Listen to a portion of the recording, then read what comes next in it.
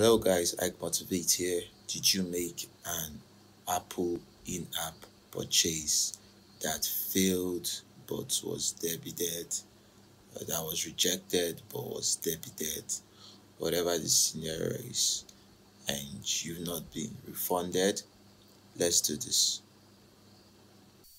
Alright, so what you want to do is to click on your App Store app on your iOS device. Tap on your profile picture in the top right corner, scroll down and tap on purchase history.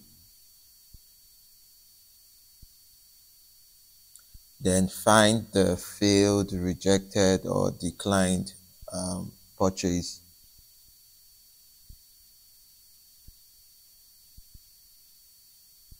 Tap on the app icon right there and then click on report a problem.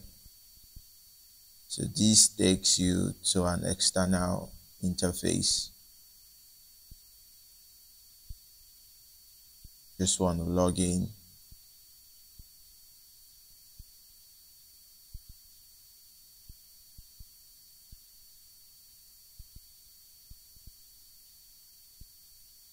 And then you see this drop down. Pick the one that's relevant to you. Click on next.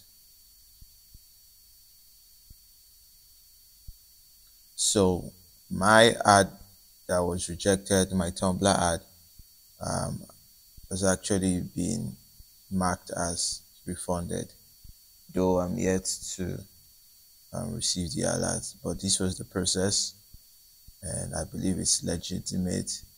So you just follow the in-app instructions, and then you check between 24 to 48 hours, and it should be refunded.